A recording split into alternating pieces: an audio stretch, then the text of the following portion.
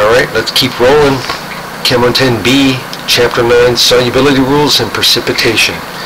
These are found on pages 141 through 143, Exercise 9C. Remember, you can't do these problems unless you memorize and know how to apply the 5 solubility rules from page 141. Here they are. Page 141. See, page 141. And there are the rules, the precipitation reactions. Real quick, Rule 1 says that group 1A metal cations or the ammonium cation are soluble. So anything that contains those is going to split up and dissolve into those individual ions in water. Rule 2 says that any of those -1 charges, anions, nitrate, nitrite, perchlorate, chlorate, acetate, or hydrogen carbonate, anything containing those are soluble. Rule 3 says that chloride, bromide, and iodide almost always make soluble compounds except when they combine with silver +1, Hg2+2, or Pb+2. Rule 4 says that sulfate ions and sulfite ions are soluble except with those 3 guys again, plus the larger group 2A's, barium +2, calcium +2, or strontium +2. Those ones make precipitates with sulfate. Okay, and then Rule 5 is the one where we talk mostly about the precipitates. All of these guys like to make precipitates with anything unless one of the other rules applies first. Apply the rules in order and you know how to do this. You have to be able to do this without seeing this, so we're not going to see it.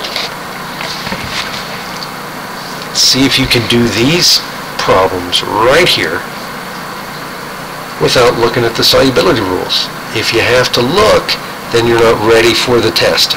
End of story. Also, you also have to be able to look at a compound and split it up into their individual ions, and then put the ionic compounds together from those individual ions. That's all Chapter 3 stuff. If you're not good at it, you better get good at it.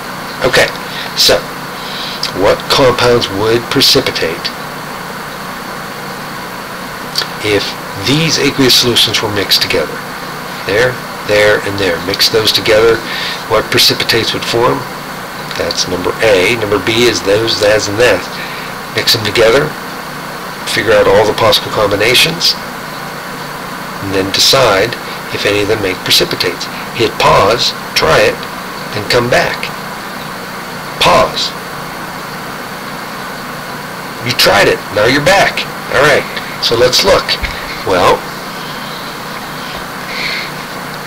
if you can't figure out what these are, these ions, you're in trouble. Vanadium, that's in the middle, you can't tell, but nitrate is a -1, so the vanadium is a +2. Sodium is always a +1. Carbonate is always a -2. Silver, you even remember that, right? It's +1 from the solubility rules. And then ClO4 is a -1 because that's the cation, that's the anion. If you're having trouble being able to do this fast, that's where Chapter 3 comes into play. You better catch up. Okay, so what do? To get all the different possible combinations, we put the cation with each different anion, the cation with each different anion, the cation with each different anion. So V +2 plus NO3 -1 makes the VNO3 2. The vanadium with the carbonate +2 with a -2 makes VCO3. Vanadium +2 with ClO4 -1, ClO4, 2 of them. It's just like with the NO3 -1, same ratio. Those are all the possibilities if vanadium +2 is the cation. What if sodium +1 is the cation? Sodium plus 1, NO3 minus 1 makes NaNO3. Sodium plus 1 plus carbonate minus 2, well, it's that, isn't it? Na2CO3. What about Na plus 1 plus ClO4 minus 1? That's a 1-to-1 ratio. NaClO4. Those are all the 3 possible combinations with sodium. Last one, Ag plus 1, NO3 minus 1, AgNO3. Ag plus 1, CO3 minus 2. It's the same ratio as the other plus 1. So you sort of don't have to rethink it. And then that's that one that's left. Okay. Now that we have all the possibilities that could possibly be made, we have to go through our decision-making process. And it's a process of elimination. Rule 1 says which ones can you eliminate. Well, those are all the group 1A's. So that's Rule 1, Rule 1, and Rule 1. All of them are soluble, so they don't make precipitates. They want to know which would precipitate, meaning insoluble. Okay.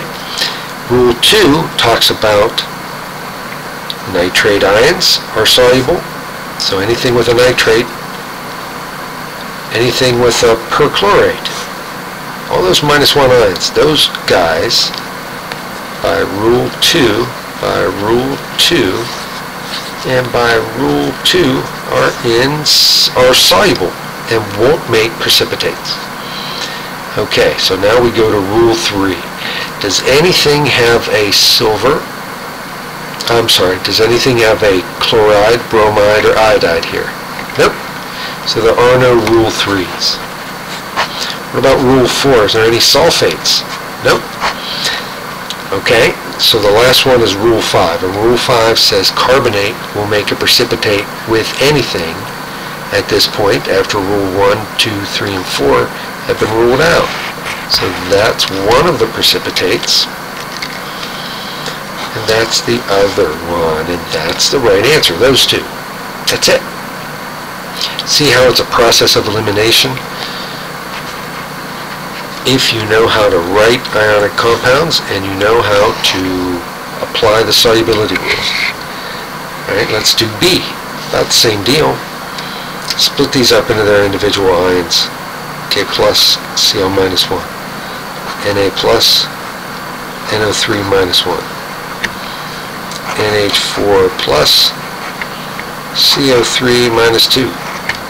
Okay, now let's put them all together. And by the way, you should already know your answer. If you know the solubility rules, you know the answer. But let's say you're still not sure. K plus with NO3 minus. Notice that the K plus and the Na plus, they're not going to make a compound. Why would they? KCl is that one. K with CO3 makes K2 CO3. 2 pluses for every 1 minus 2. Na with NO3 is there. Na plus, Cl minus, NaCl, Na plus, CO3 minus 2, Na2, CO3. We already saw Na2CO3 up here. Shouldn't be a surprise. Ammonium ion, NH4 plus 1.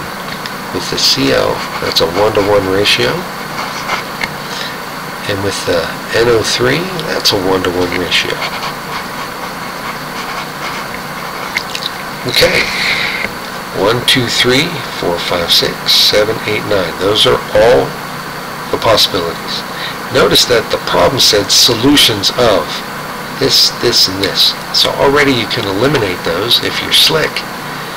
But let's just apply Rule 1. Rule 1 applies to everything, and none of them make precipitates. The answer is none. There's no reason why you have to make a precipitate whenever solutions are mixed. There's no reaction that goes on here at all. Simply dissolving. And that's the only thing that happens. Okay, That's the systematic way of taking care of your business. You know what you have to do.